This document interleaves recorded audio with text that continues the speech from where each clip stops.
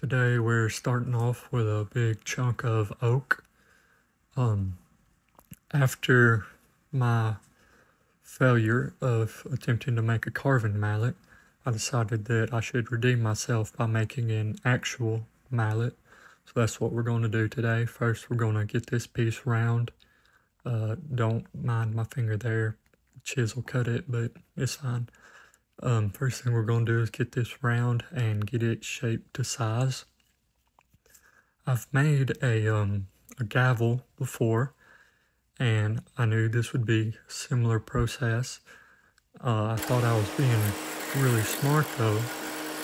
I was going to turn the piece round and take it to my belt sander, sand the piece flat, and then drill a hole into it so that I knew it was center, instead of doing what I knew would work, which was drilling the hole first and then turning. But you live and learn. It still comes out all right. Good enough for me to use anyway. So some of you might have noticed, might not have noticed. Either way is fine. There wasn't a video last week, and that's because for the last 2 months I've felt just terrible. All of the videos that I've put out during that time were videos that I had pre-made, and I ran out. So that's why there wasn't a video last week. But yeah.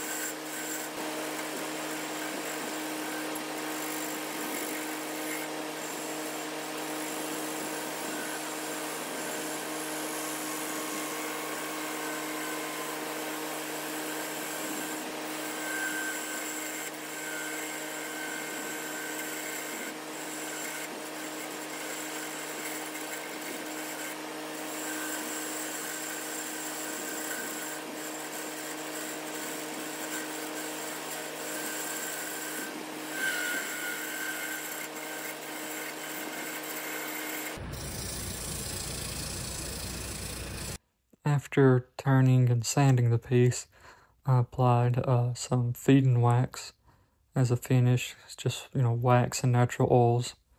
And then after this, I took it to my belt sander, sanded part flat, took it over to the drill press and drilled out a hole.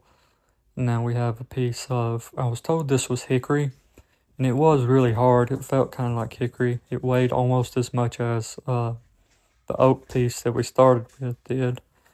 But now I'm going to turn this into the handle.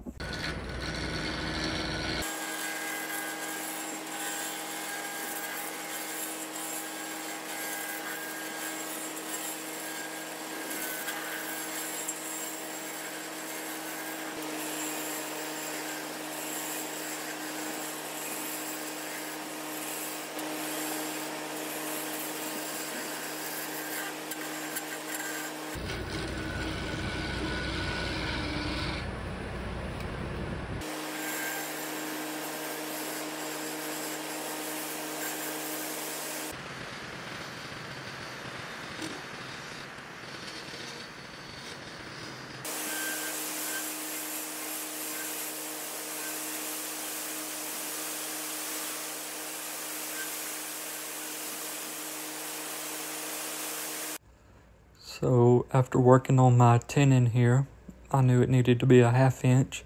That's the size hole I drilled into the piece of oak.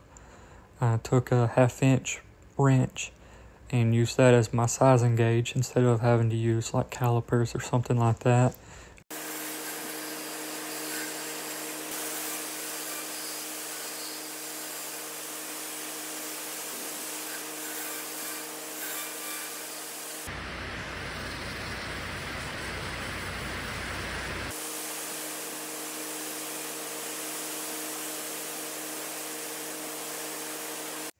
After turning the handle, I decided to just go ahead and torch the outside of it.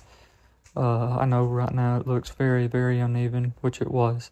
I'll go back over it again in a minute. But after I burn the outside, I take a clean cloth and turn the lathe on, hold the cloth against the wood, help clean up all the soot and stuff.